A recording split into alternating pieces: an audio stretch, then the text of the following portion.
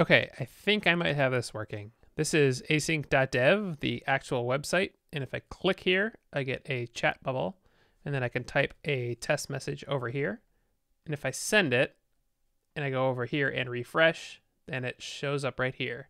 And this is the Acorn Chat admin panel. So it doesn't look like much, but it's actually working, which is great.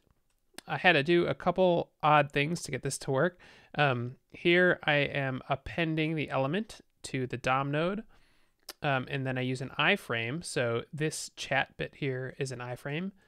In order to get that to actually work in Rails, I had to get rid of the xframe options, and then I also had to set the chat star headers to any.